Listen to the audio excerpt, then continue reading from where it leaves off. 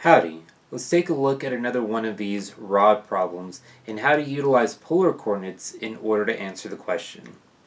Taking a look at number 2, it says that a vertical axis is free to rotate. A massless horizontal rod is attached to the axle as shown. There are two small objects attached to the rod. One of the objects has a mass m1 and is fixed at the end of the rod. The other, with the mass m2, starts right at the point where the rod is attached to the axle. The axle is given an angular velocity omega naught. At a time defined to be t equals 0, the object with the mass m2 moves towards the second object so that the distance from the axle is c1t. So this is moving with some c1t, where c1 is a known constant. Find the force that the rod exerts on the fixed object as a function of time during the time from t equals 0 until the objects are in contact. Now, as we know, Fr is going to be m times Ar, where Ar is your d2r dt squared minus r omega squared, and where Rf theta is m times a theta. Okay, so that doesn't change. And you want your F total. Now, in this situation, I want to find the force the rod exerts on the fixed object, on m1. This is my fixed object. Therefore, Fr is going to be an m1, and your dr dt, your d2r dt squared, this ain't changing. m1's not going anywhere. That's why both of these are 0.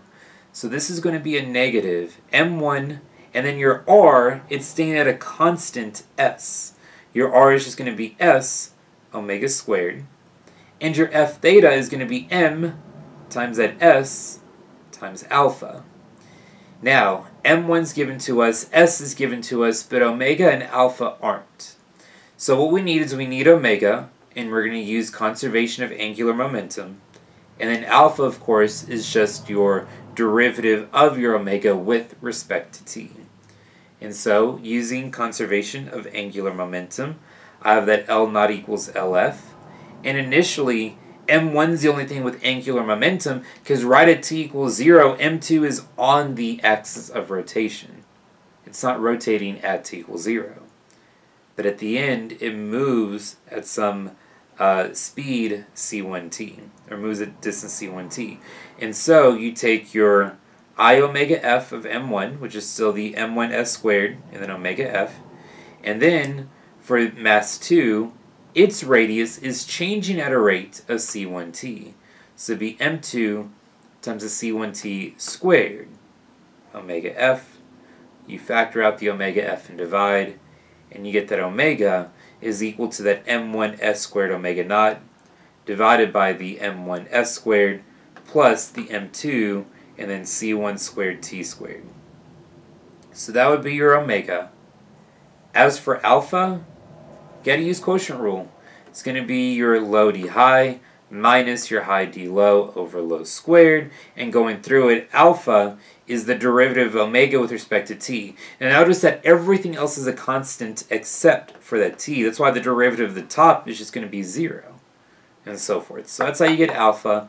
And now that you have omega, and now that you have alpha, if you want to find the force the rod exerts on m1,